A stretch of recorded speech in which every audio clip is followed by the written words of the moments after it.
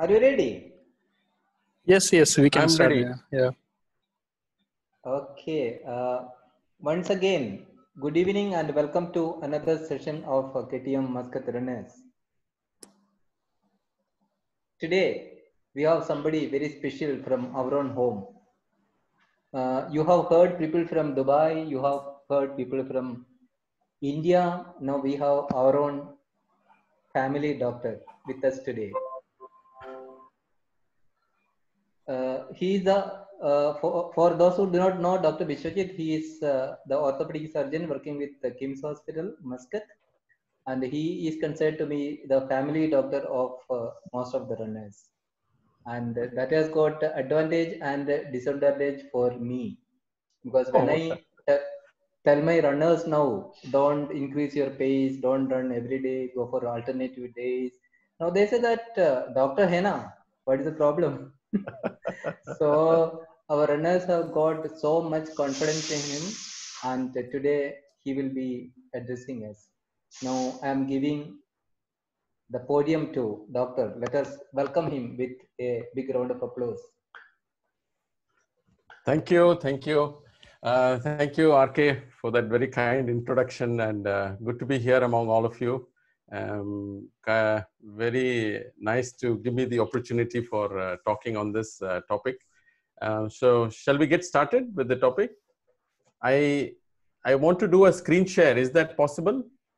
Yes, you can do it. Okay, let me try. I have a small presentation, and as I run through the presentation, I'll give the talk, okay?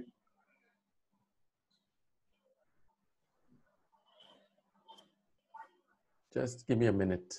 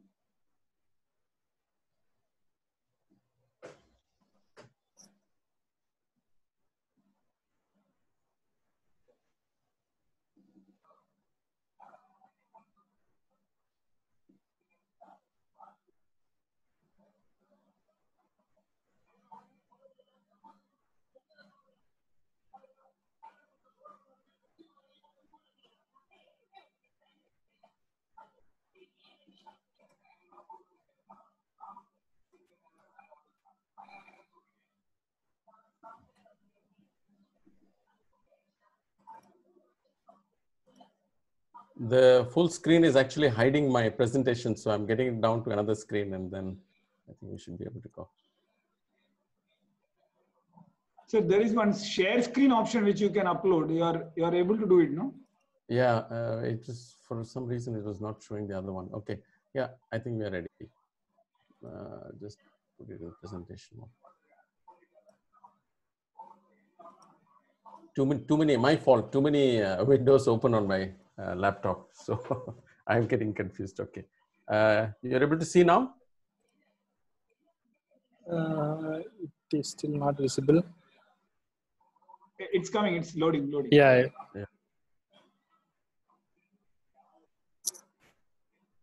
Something is coming. Just wait for a while, for a few seconds.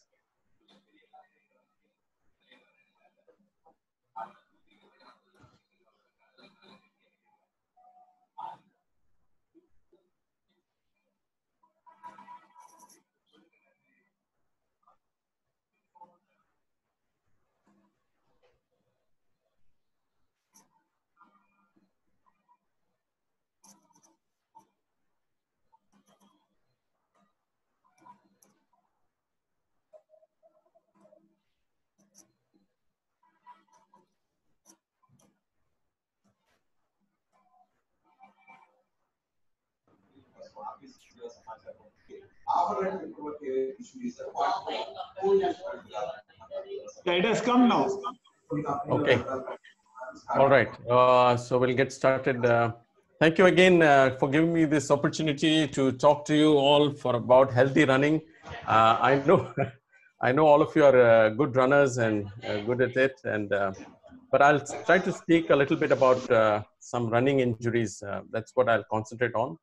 As you all know, I'm very much an amateur, like many of you in the group. I'm not a very experienced runner, but I've done a few runs, and from that I have gained some experience and knowledge about what kind of injuries to expect.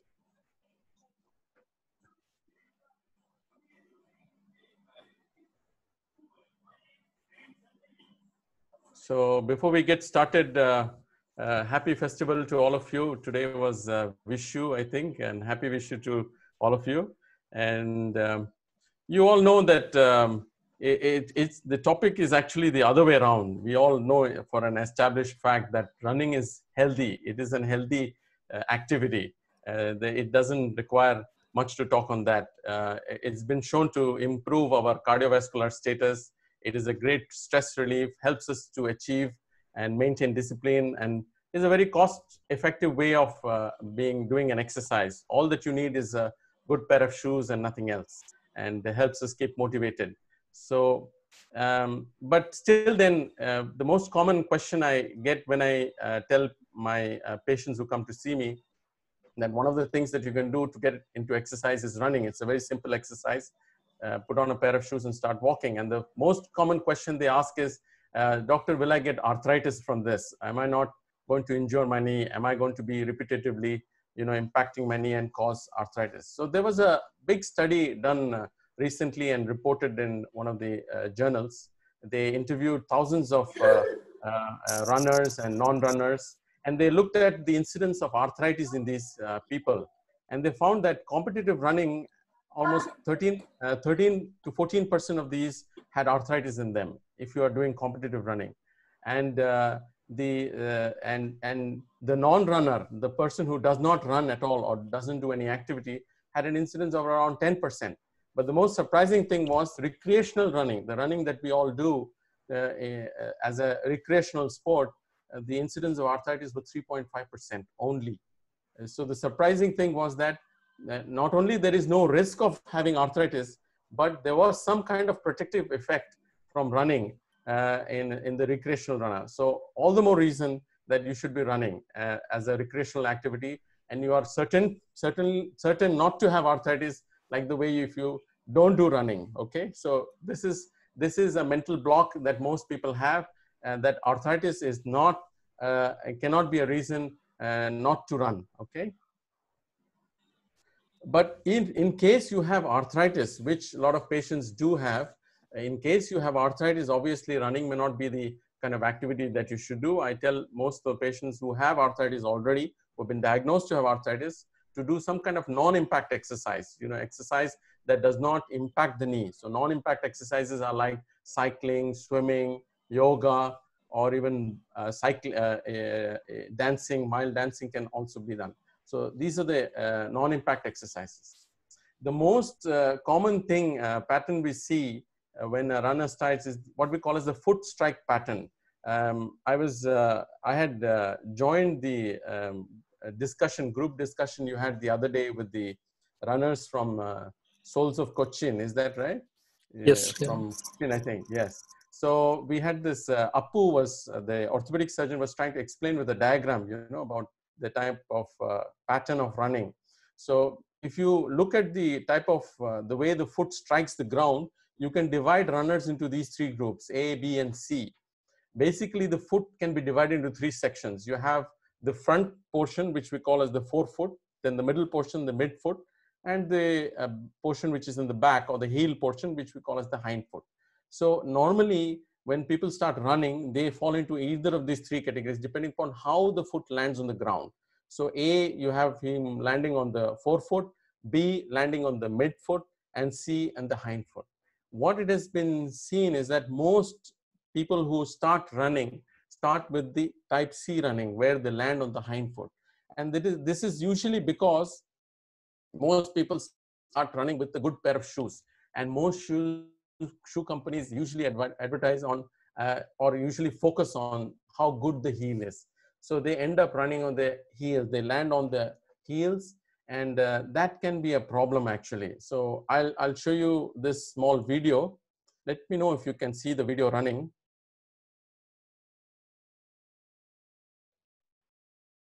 Hopefully it plays.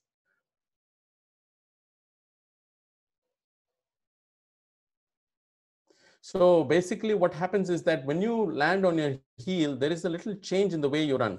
So this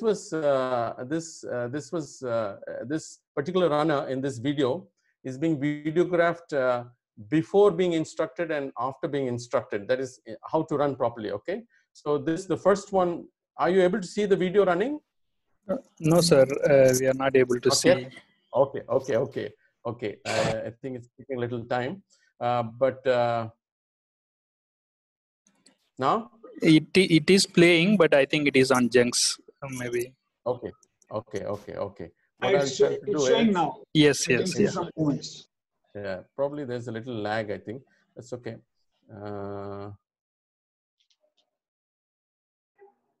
So what I'll do is I will stop it in that particular point, and then I'll discuss about.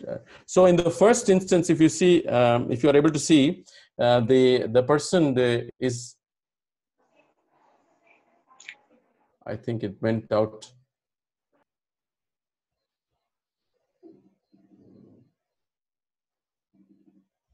Okay, so what happens is that when you land on your heels, the knee will remain straight, like a straight line, okay?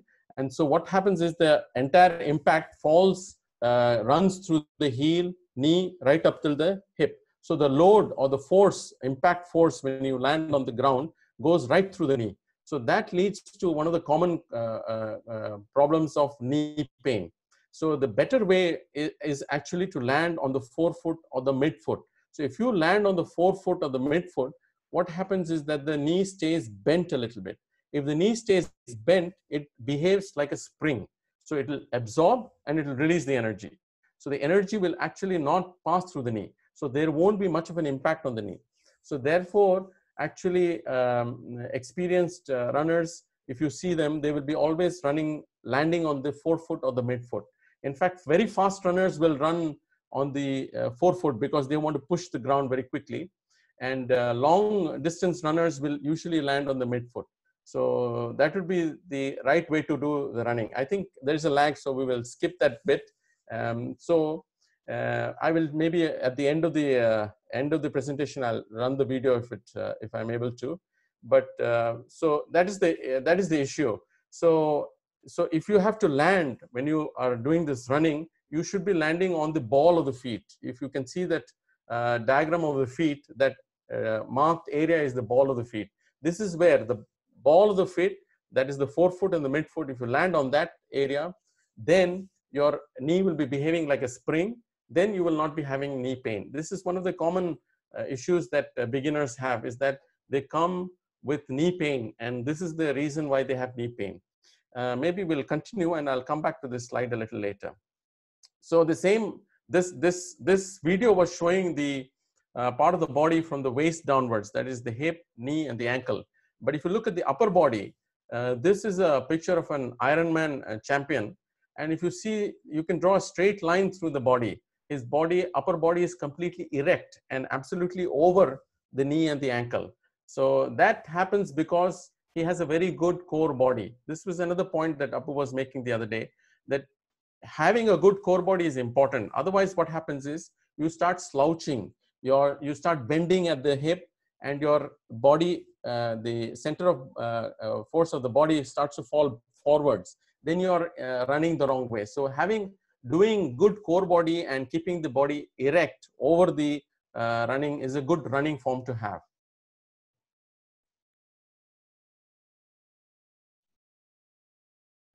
So if you look at the injuries that the runners face, you can divide them into two major groups. One is the trauma-related injury, and the other one is what we call as the overuse injury.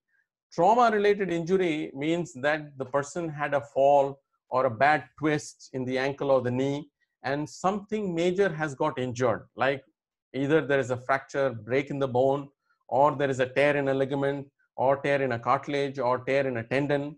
So that that kind of traumatic injuries are also seen, but that is a little rare in runners, and certainly not in beginners, more seen in competitive sport, because there the running is of a different type. There they are trying to reach or complete a run in a particular time frame, you know, so they're running fast, they're running speedily.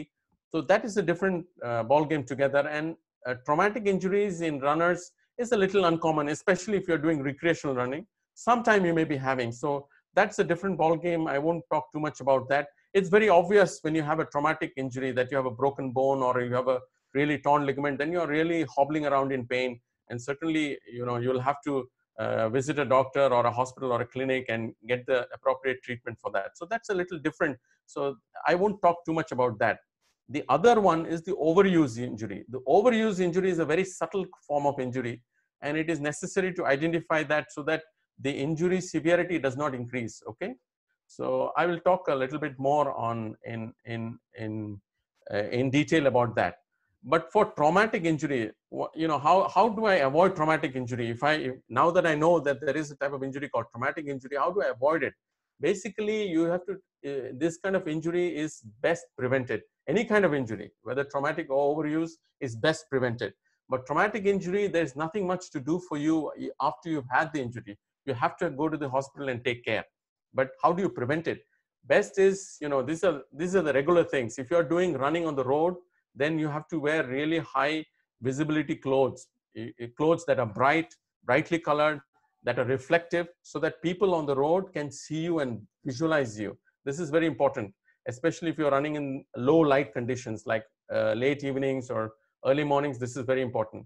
Also important is you must run against the flow of the traffic, which means that, for example, if you're in Muscat, we know vehicles are on the right hand. So you must be running on the left hand side of the road.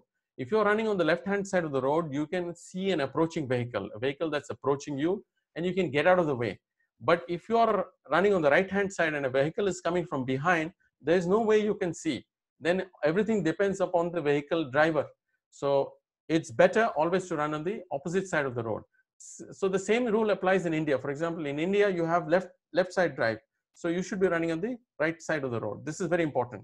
Also, it's better to carry an ID with you, because in case you get injured and people need to identify you, then they can, with the ID, they can identify and inform people who are, you know, your friends or your family, so that they know that you're injured.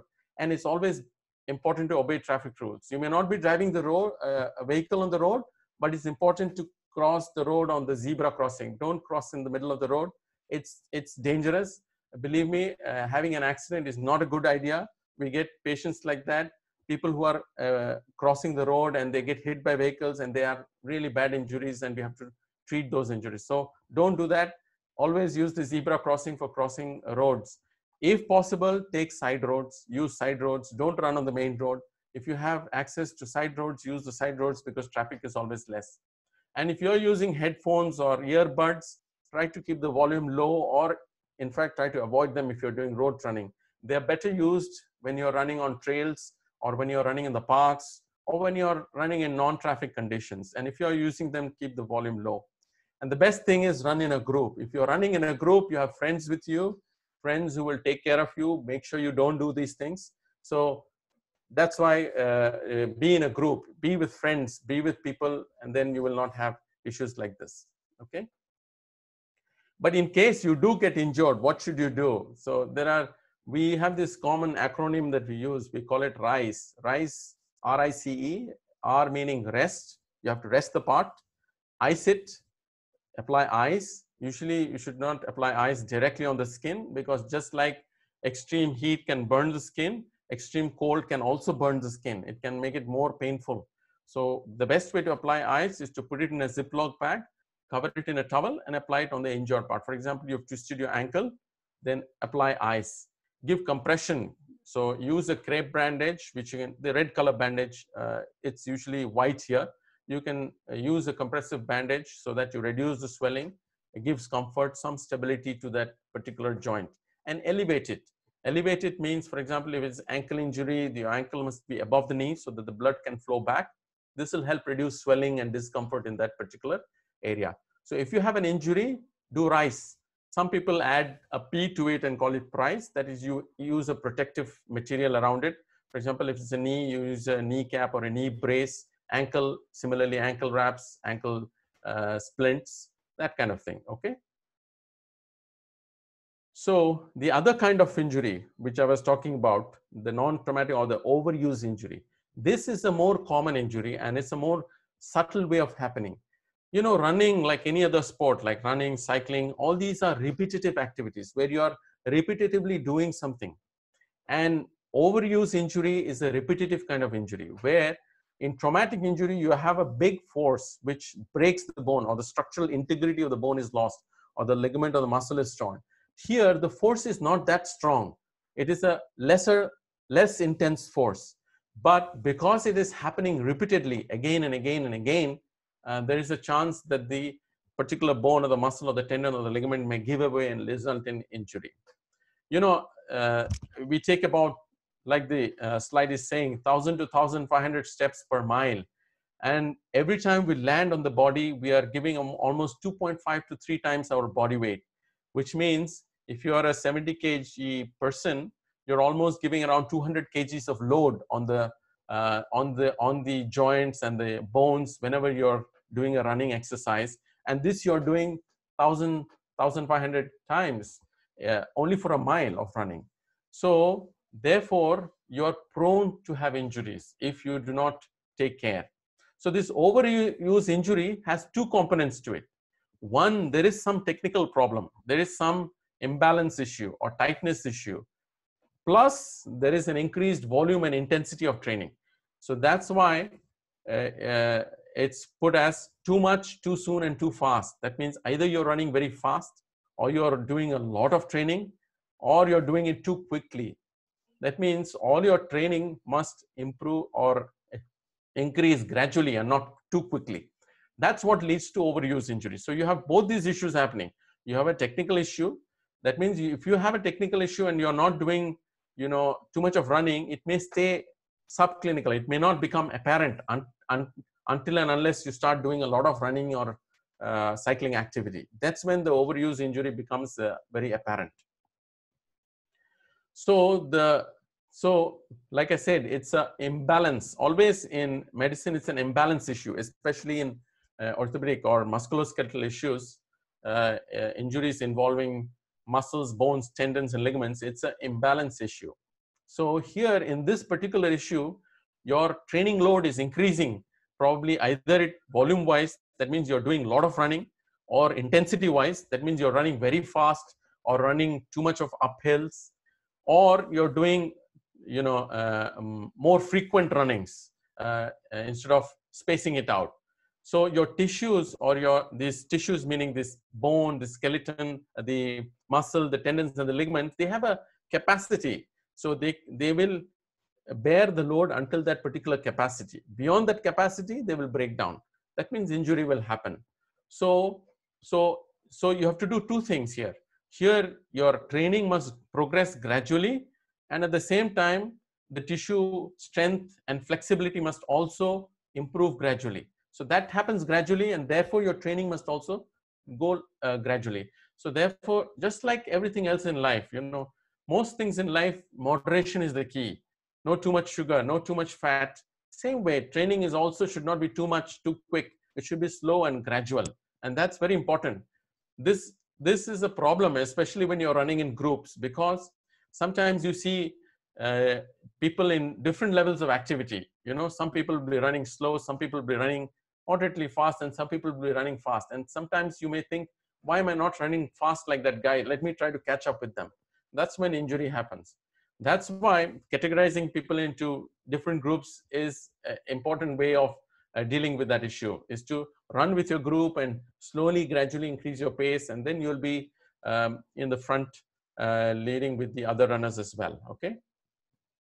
So one of the questions RK had forwarded was, what are the signs? How do I know this overrunning is happening, or overtraining or overloading is happening?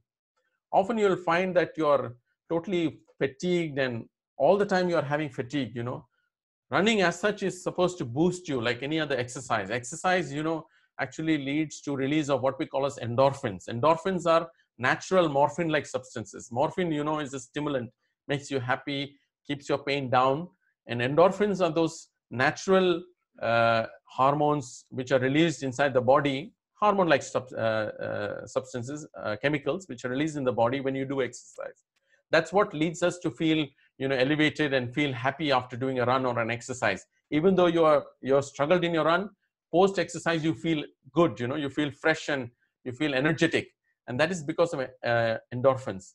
But if you find that you're constantly getting fatigued, you feel tired and you're worn out, then means you're possibly doing overtraining, you're doing possibly overdoing that activity, or you're having frequent mood changes. Instead of feeling happy, you're feeling irritable, you're shouting, you're screaming, you're having an issue with your colleagues at office, or at your spouse, family, wife or husband, or your children. You know, you're not in the right mood, or you're doing frequent visits to the doctor. It may not be because of an injury, but you're visiting the doctor frequently, or you're not sleeping well. See, if you're exercising well, you should be sleeping well. If you're not sleeping well, you're having trouble sleeping, or you have this constant heaviness in the legs, you feel tired and achy sensations in the legs. All these could be indications that you may be doing overrunning. So you have to exercise caution. If you are aware of these signs, then you will, you know, notice those signs and take care. So, sorry. So you have these different types of common injuries that happen in the runner, especially. These are the common injuries that happen, as you can see in the slide. Iliotibial band syndrome, runner's knee, which is pain in the front of the knee associated with the kneecap, the tendon associated with the kneecap, the patellar tendinitis. ITB is a pain along the outer aspect of the thigh. It can happen at the lower aspect of the thigh. It can happen at the upper aspect of the thigh where you have a tight band. I will explain a little bit as we go along. Plantar fasciitis is pain at the sole of the feet, as you can see at the sole. Then you can have shin pain, that is the bony part on the front of the leg. You can have pains there, aches there. Or you can have pain at the Achilles, because Achilles tendon, which is the tendon at the back of the heel. The Achilles tendon is one of the strongest and largest tendons in the body, and Achilles tendon obviously is required to do all the running activity. When you push the ground, you're contracting the muscles associated with the Achilles tendon, that is the gastrocnemius and the soleus. We call it gastrosoleus, and that uses the tendon to pull the foot downwards, and you propel or push the ground when you are doing the running. So these tendons and these fascias are prone to injuries. Along with this, I might add hamstring strain and low back ache. They are also commonly seen among runners. So I will go a little bit into each of these. Runner's knee, like I said, runner's knee is in the front of the knee, and basically the knee, this is the image to your left, that is the image of the knee from the side. So you have the thigh bone, this is the thigh bone, and this is the kneecap, and this is the leg bone. And the quadriceps is in the front of the thigh, and the hamstrings are in the back of the thigh. So basically the quadriceps is trying to pull the leg upward like that using the kneecap or the patella. The medical term for that is patella. We commonly call it as kneecap. So it's using the kneecap like a fulcrum. So if you see the image on the right, you know, where the guy is using a long lever or a long rod to lift that big piece of stone, he's using this small amount of stone or small stone on the bottom, which is the fulcrum. So similarly in the knee, the kneecap is the fulcrum. So the fulcrum gets a lot of load. So if you have an imbalance issue, like your quadriceps, usually the hamstrings will be very tight and the quadriceps will be weak. This happens when you have knee pain, because pain has got an inhibitory activity. That means it will inhibit activity in that particular leg or arm without you noticing it sometimes, subconsciously. If it's very painful, obviously, you're not going to be using that arm. That's a protective mechanism of the body. Body doesn't want you to move something that is painful because it thinks there is problem there, and so it will not allow you to move it. So if you're having even mild pain, there will be an inhibitory action. So subconsciously, you will not be using that knee well. And very often we see that. And then we see that the quadriceps, which is the muscle on the front of the thigh, is all small and shrunken. And so that small shrunken quadriceps, but the powerful hamstrings at the back, leads to an imbalance. And that imbalance leads to overloading of the fulcrum, which is the kneecap. And that leads to pain. So that is one common cause of pain in runners, very often seen. The most common pain actually is this, what we commonly refer to as runner's knee. And that is number one cause for patients, beginning runners who are just starting to run, to come visiting a doctor to see what's happening in the knee. Also, this is commonly seen in women. Women, it's a slightly different issue, is that they have wider hips because they bear children, they have children, and so the pelvis is wider, and as a result the hips are wider while the knees are narrower. So they have this angle from the wide hips coming down to the narrow knees, and so the structures on the outside of the thigh and the hip, they are all, if they are tight, they will keep pulling the kneecap towards the outside.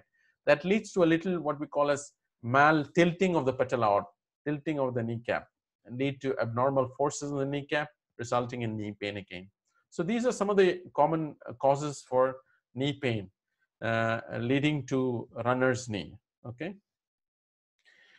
The other common cause of pain around the knee is what we call as the iliotibial band syndrome, or IT band syndrome. So iliotibial band, as you can see on that diagram on the bottom of your screen, this is again a side view of the leg. Gluteus maximus is the butt muscle, and that leads to that white color band that you're seeing is a white thick fascia, or fascia is like a band or sheet of tissue. It's not muscular, but when the muscles attach to some other muscle, or when the muscle is going to attach to bone, they turn into thick fibrous structures called fascia or tendon or ligaments. Okay, so you have this tight thick fascia on the outside. Even if you touch your thigh, on the inside it will be soft and the outside will be a little firmer. This firm tissue is that IT band. So if the IT band is very tight, then it will rub against the bony structures around the knee, on the outer aspect of the knee, and cause inflammation and pain. So that's the IT band. Sometimes the IT band can also rub against the hip. Hip also, you have a prominent bone on the outer aspect, and that band can rub over that prominent bone and cause inflammation and pain. So IT band, but the knee pain is more common. This is another cause for pain. So patients will usually present with vague pain around the outer aspect of the knee. And that's the common causes, IT band, tightness of the fascia. But the reason why I put up that photo of those runners on the top, sorry, is to tell you one other common reason, in addition to this IT band being tight, is that sometimes the gluteus medius, so the butt has got three muscles, maximus, medius, and minimus. So you have the maximus on the outside, then you have the medius and the minimus, which are smaller muscles, but they are there underneath that butt muscle. So if the medius, which is one of them, is also weak, then this will happen. If you see the runner with the red t-shirt, you see how her knee is sort of crossing that red line. The red line is the midline, and the knee is starting to cross that when she's when she's on that one leg. The knee is starting to cross like that across. It shouldn't cross like that. If you see the runner with the purple shirt, you see how her knee is. Hips are broad, but her knees are not crossing the midline. So this kind of running usually seen in ladies is because of that gluteus medius being weak. So what I was trying to say is that usually this imbalance problem is either because some structure is tight or some muscle is weak. That leads to that imbalance. So, everything works in the body on the basis of balance. One muscle group does one activity and the other muscle group does the opposing activity. So in the knee, it's the hamstrings on one side and the quadriceps on the other side. And they both need to be in good function to be balancing the knee. So if the quadriceps becomes weak, then you'll overload the knee. Or the hamstrings becomes too tight, then it will again overload the knee. So you need both stretching to stretch the tight tissue, and you need strengthening to strengthen the weak muscle. So it's both. It's not just one. So you need, that's the reason why stretching and strengthening go together, especially for the runner. Then the other more common, like I was telling earlier, is the Achilles tendinitis and the plantar fasciitis. So the Achilles tendon, as you can see, is that big, thick, white band of tissue that runs from the muscle, which is the red one, and attaches to the bone, the heel bone. Heel bone is the calcaneum. That's the medical term. We call it the heel bone. So this Achilles tendon, again, is a very thick, tight tissue, and that is prone for injury because it's taking a lot of load when you're doing this repetitive kind of injury. So more common tears are, of course, very rare, but more common to have sprains, strains. Sprains, strains are, the way I explain it to patient is, if you have normal tendon on one side and a torn tendon on the other side, strain is something somewhere in between. There is some injury to the unit. There may be some micro injury, micro tears, but grossly the structure is intact. So that's what we call as a strain. And that leads to pain, and that's how runners end up seeing a doctor and asking them, I have pain at the back of the heel. So back of the heel is usually related to Achilles tendon. At the bottom of the heel or bottom of the foot, you have another tight structure, and that is called the plantar fascia. So plantar fascia and Achilles tendon, these are the two areas which lead to pain in the back of the heel and the undersurface of the heel. So sometimes either there are micro injuries or what we call as strains as well, leading to pain and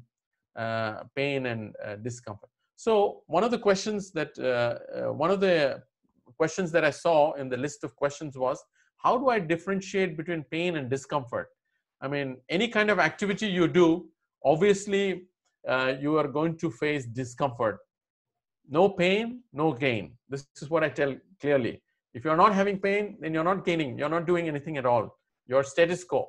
So you have to go through pain in order to get gain. That's a common parlance, But it's actually not pain. It's actually discomfort. So how do you differentiate?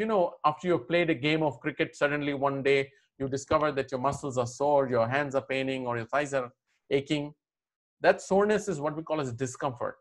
So pain, on the other hand, is present both in rest and activity.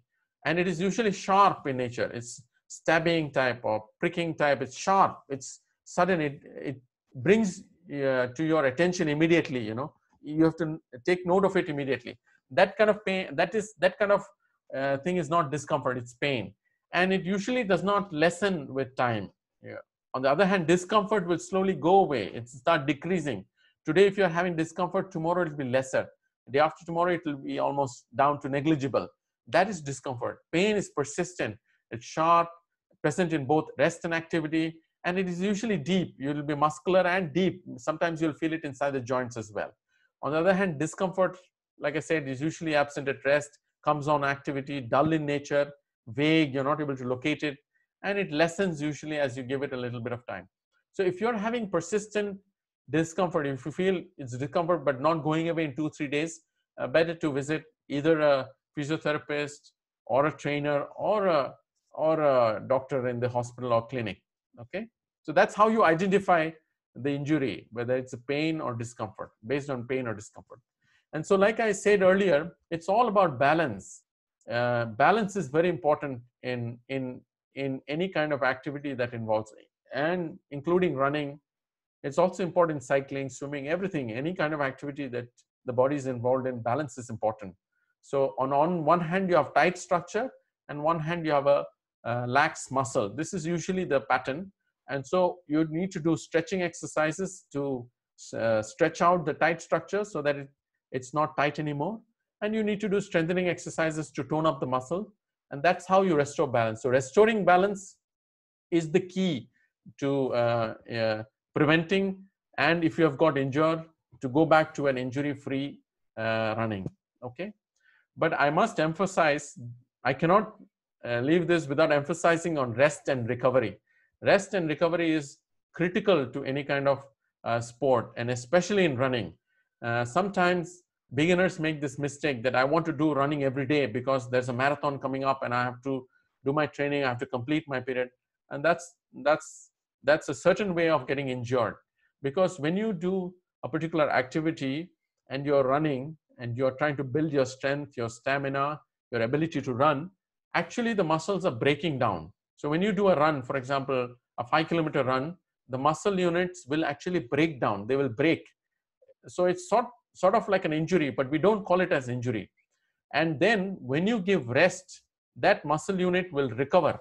That means the body will repair the muscle and make it stronger enough to do activity more than 5 kilometers.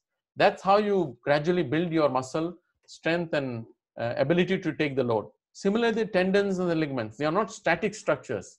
Though on the imaging, they look like they're the same shape and the same thing, they are actually changing. Every time you do run, they are actually changing and they're adapting. So this muscle building activity or tendon or ligament building activity happens during the rest time. That's why it's important to rest. When you rest, you allow the muscle to recover. You allow the tendon to recover. And it comes out stronger, much stronger than when you did your last run. And that's how slowly, gradually you build your strength. So resting is very, very important and critical. Ideally, you should do 2 to 3 days of rest, but you should not do running more than 5 days a week. That means mandatory to have at least 2 days of rest. That means three days running, maybe 1 day rest, another 2 days running, 1 day rest. That would be sort of the pattern I would look at.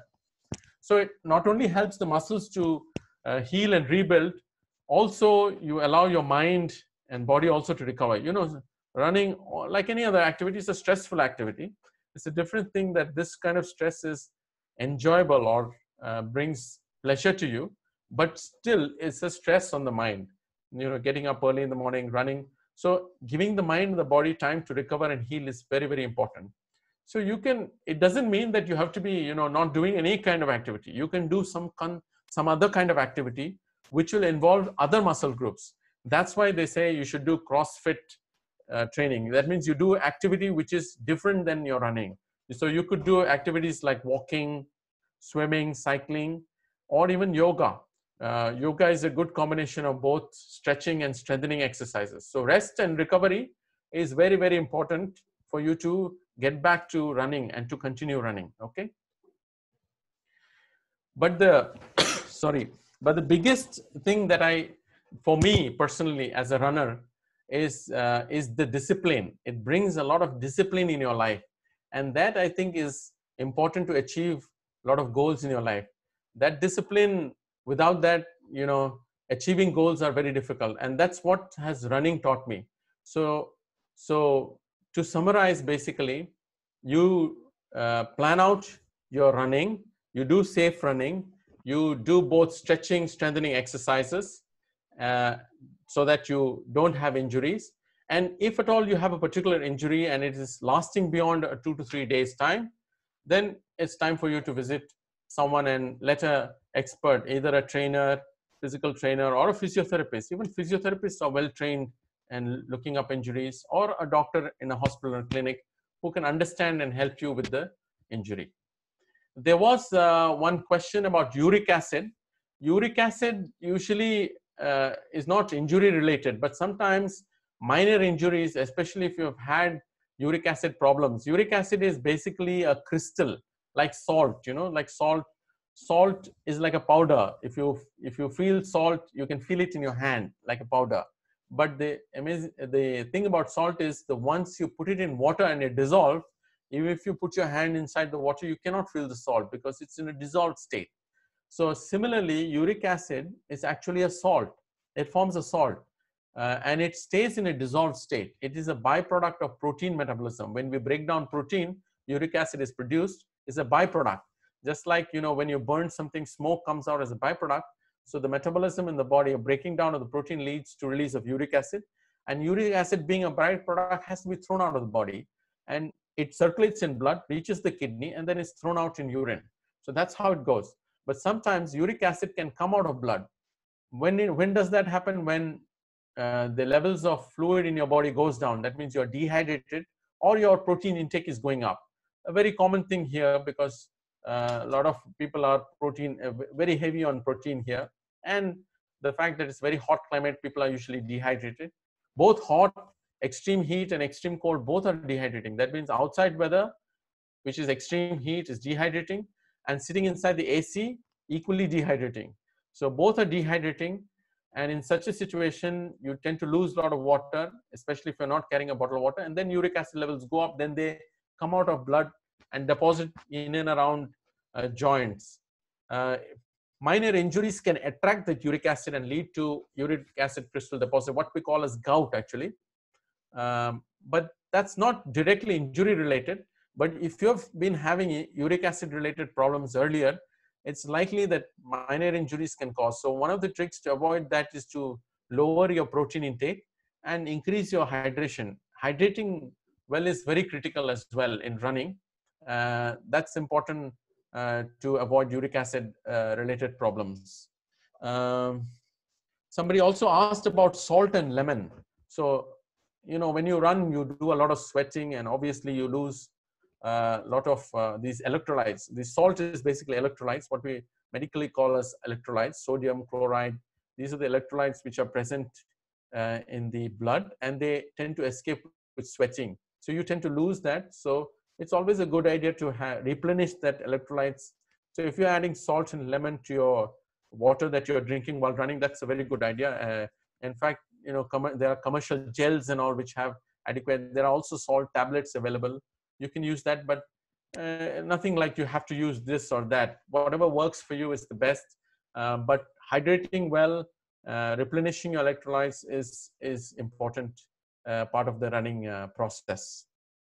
So somebody also asked about flat foot. Flat foot means if you look at the arch in this foot, you know, our feet are not flat. That means the whole foot doesn't touch the ground.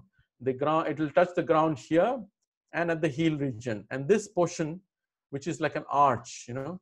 So if the arch is less, then we call it as a flat foot. So the arch, why is the foot arched like that? It's arched because it behaves like a spring. So when you do the running activity, it behaves like a spring. It absorbs and releases energy, and by that it dissipates the energy. And you know, fracture or breaking happens when energy is not being dissipated. It's not going away. You know, when footballers fall, they will roll on the ground. They roll on the ground because they want to break the energy and they want the energy to dissipate. The energy is converted to, you know, in physics we call it as kinetic energy. Mechanical energy gets converted to kinetic energy. And when the energy gets dissipated, then the bone is saved from breaking. So that spring-like action helps to dissipate the energy. There's no force concentration, so they prevents injury. So if you're having a flat foot, it's a good idea to wear shoes which have arches inside them. Most sports shoes or running shoes nowadays have good arches because they want to support the arch well when you're impacting the ground. So but I've seen a lot of runners, I've seen a lot of people who are running, they have flat feet, they have absolutely no issues running. And when you're a recreational runner, these are very small issues. They are not going to cause problems to you. Have a good shoe with a good arch support, and you should be able to go into running. Should not be a problem at all. That sort of brings it. And somebody asked, is rest mandatory? I think I answered that question. Somebody also asked about stretching, whether it is mandatory after a run. Studies have shown that if normally stretching is advised before and after a run. Before run, if you should do a little warm up and then do the stretching. After a run, you are usually sufficiently warmed up.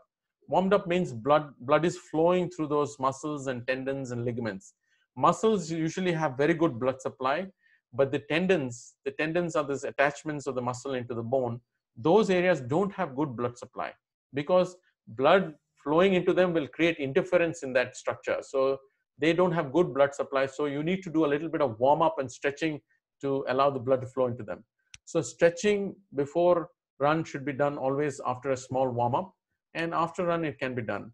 As far as injury prevention is concerned, stretching before warm up has no role in injury prevention. That's what studies show. But stretching after a run is helpful in injury prevention. It's been noticed that those who do stretching have lesser injuries compared to those who don't do stretching after a run. So doing stretching after a run is very, very important. And I think you should consider it mandatory if you want to avoid injury. I think more or less those are the questions that I've, and that brings my talk to an end. Thank you so much. Sir, can we have some questions so people can put it in the chat box? Yes, please. Yeah, I have put one of them in the chat box if you can see. Chat box. Let me see. Where is the chat box? Down below there is one chat. If you click on it, it will come open up on your right side. Yeah, mine seems to be on the top. Okay, no problem.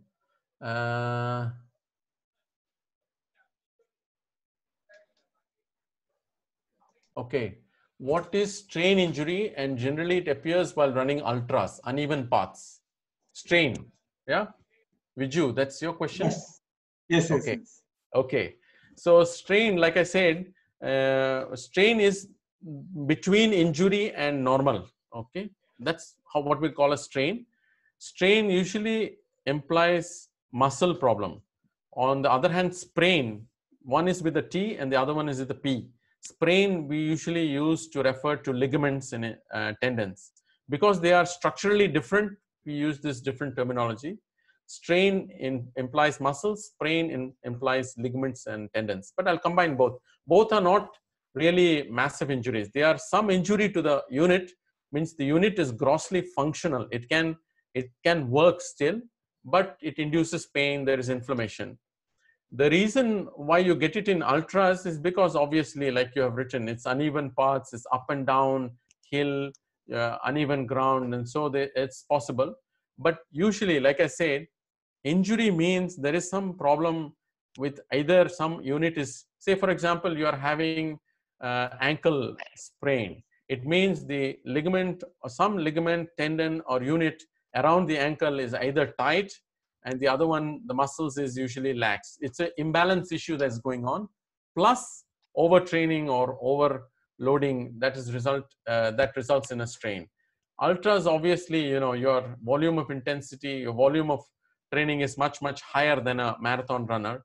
So if you're planning to do an ultra, obviously you must space out your training over a long period of time, and you must not do continuous runs. That means you should not do, for example, a good way to train for an ultra is to do a back-to-back run on, say, like a Friday, Saturday, rather than doing a long run on all, like Monday, Wednesday, Friday, do long runs. Instead of that, do your long run on the weekend and then do your short runs over the weekdays.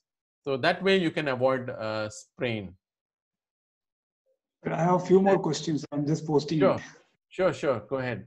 Anand is asking whether barefoot running is good.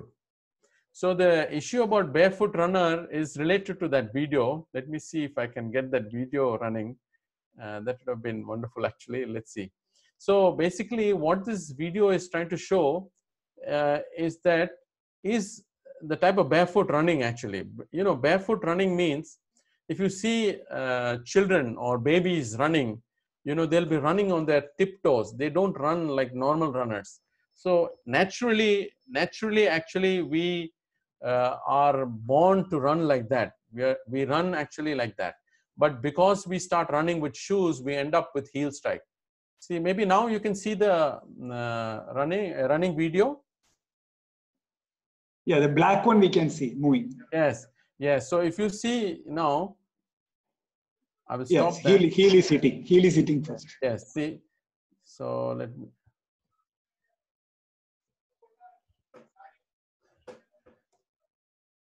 Yes. So now you can see.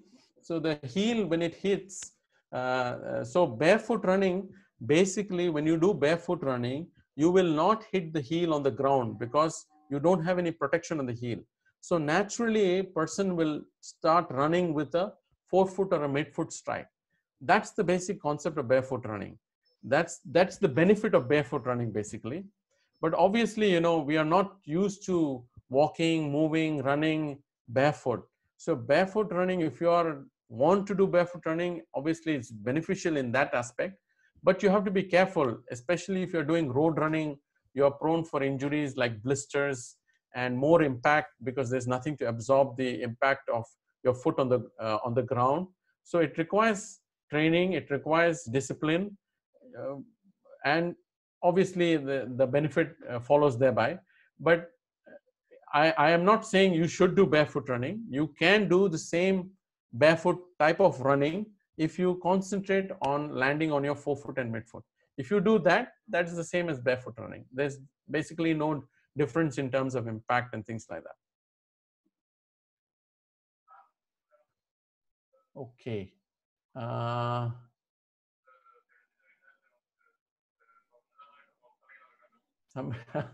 Anand says need to control the passion, getting over enthusiastic.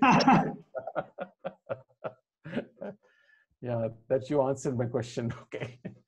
All right. So then you're asking, Viju has posted, is running on road, does it have any impact on our body? How about interlocks? Running on the road, like I said, yeah, has more impact obviously than running on trails. But you know, running, if as long as you follow the proper technique, that is you land on your forefoot, midfoot, you will be not causing, you know, the other way of finding out how whether you're running the proper way is if you hear the person making noise when he's running, you know, the heel will hit the ground again and again, again and again. So you have this repetitive pat pat pat pat pat pat pat pat pat, like that kind of sound coming. That means you know the person is actually striking the ground with his heel. If you see a proper runner, they call it soundless, or you will not hear that sound because they are running and the heel just touches and springs from the ground. It doesn't slap the ground.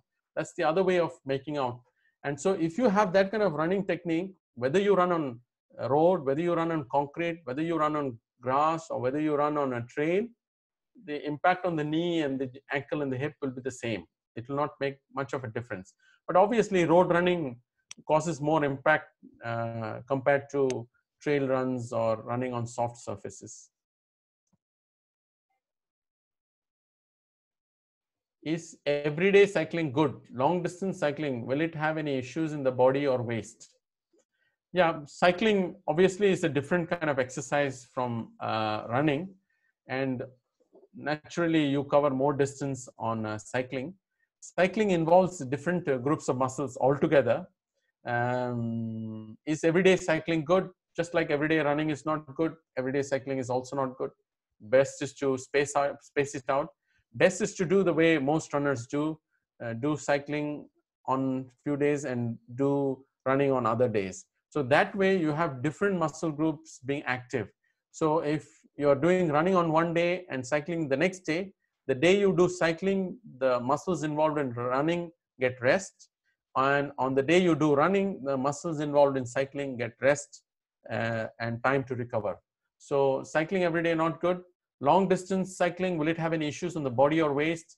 No, they don't, because you know, if you do anything, you have to do it gradually. If you do anything suddenly, then that's when it leads to injuries. So if you do gradually increase your activity level, slowly, your body adapts to it, and then you're able to do better. People who have back pain usually have a problem with cycling because you have to lean forward. So having good core body is important both in cycling and running, but more so in cycling. Can we have CrossFit training and running on the same day, like morning and evening? Yeah, for a beginner, I think that's not a good thing to do. For a beginner, I think the training load itself has to be less. So good idea to do the CrossFit on the rest days and do the running on the other days for a beginner. But as you get more and more experienced, as your activity and training load slowly increases, then you can start doing those things. Even, you know, there are even for example, you want to prepare for an ultra trail or a ultra marathon, then you may do a run in the morning and a run in the evening as well. People do that as well. That's also allowed. But you have to have a certain amount of training completed. I would say you should be doing at least a minimum of 1 year of running before you start experimenting with things like running in the morning, running in the evening, running on 2 days consecutively, long runs. The same way, CrossFit training in the morning and then running in the evening. These kind of things you should start doing once you are into running for some time. That sometime is usually, I would say, 1 year, or at least you've done some kind of long distance running on a participatory level.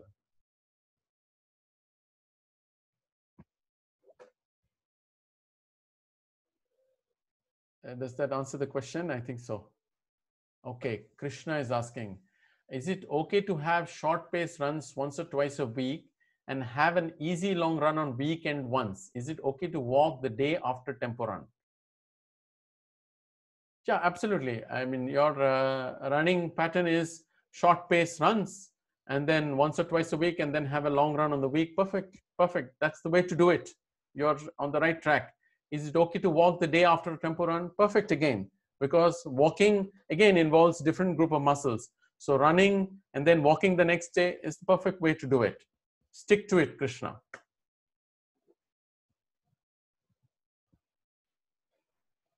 Dr. RK has put one question. What is the difference on training on core and training on legs? So all right. So the core part of the body is the part of the body between the waist and the neck. So normally, runners usually are very familiar with this, but normally people who do exercise or start to do exercise when they go to the gym first, and they usually do either cardiac exercise like walking, running, or they start with weight training. So they usually start lifting weights with the legs or the hands. But most people, beginners, I'm saying, most people usually forget to train the part of the body between the neck and the waist. This part of the body is called the core body. So core training involves the core body.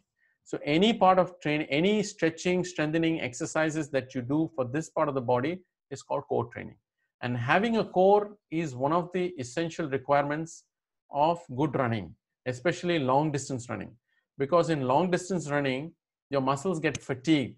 And if your core gets fatigued, you will start slumping, and that will put your running into wrong form running, more overloading, make you injury prone, or make you have an injury, or make you get fatigued very easily. So having good core training is important.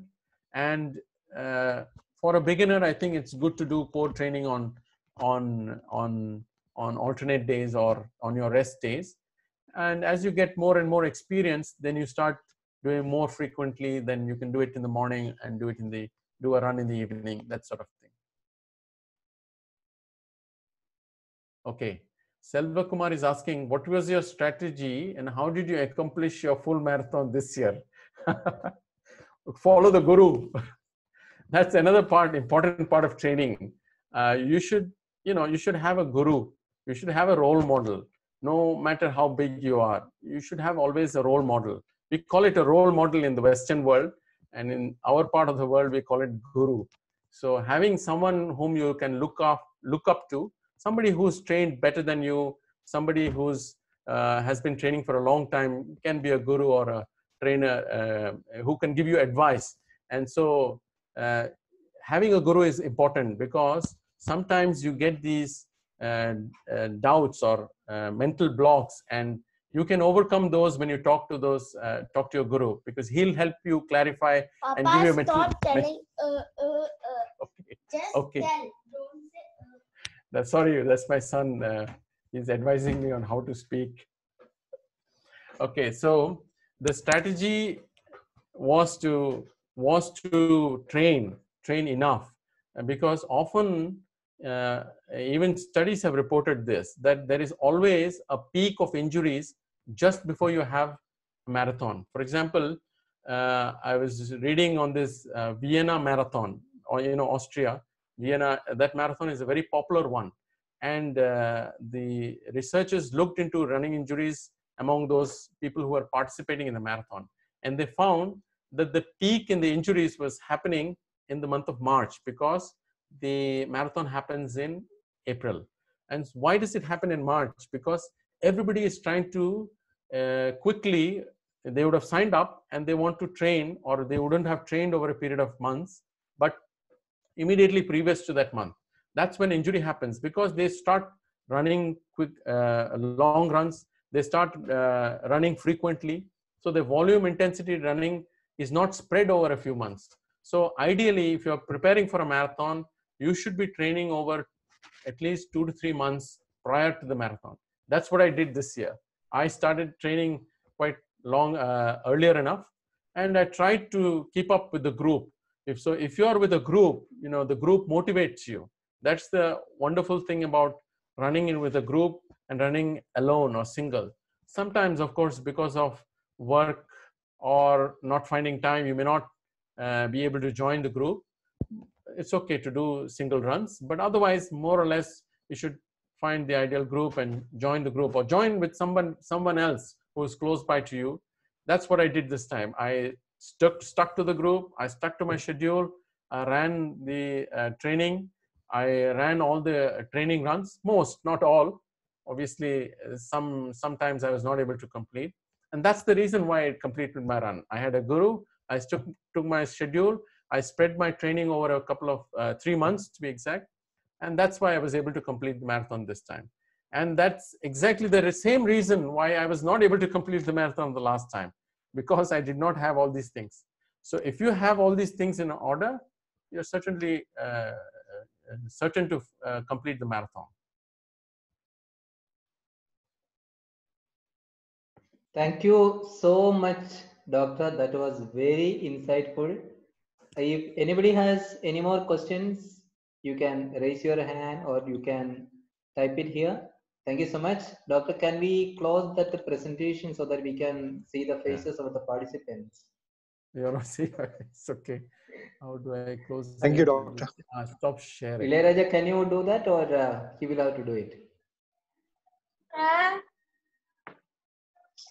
Yes. Yeah. Doctor, thank you so much. This is one of the best presentations we had during this lockdown period.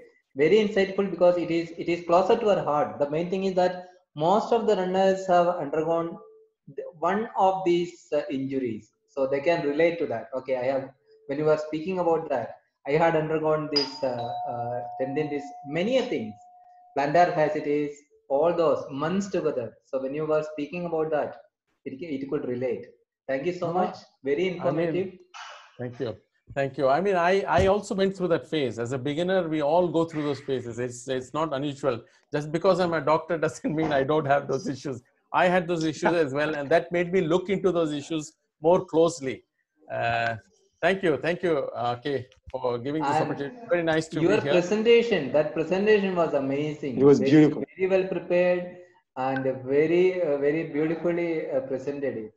Thank you. If anybody has any question, I think you can raise your hand, then Ilayaraja will unmute you. You know, one thing is that whenever we are going through the injuries, list he has mentioned, we are gone through all these injuries, so we know what we have gone through. That it was very good. Thanks. Yeah. And one of the all other these things, injuries we have gone through. Anand, Vijay, and me, we had run the Vienna. So when you were mentioning that, yeah, we were there. Yes, I remember that. When I was going through the article, I was remembering the three musketeers were there. So if anybody has anything, you can raise your hand and Ilayaraja will unmute you, or you can unmute yourself and ask Doctor. Okay, it was a fantastic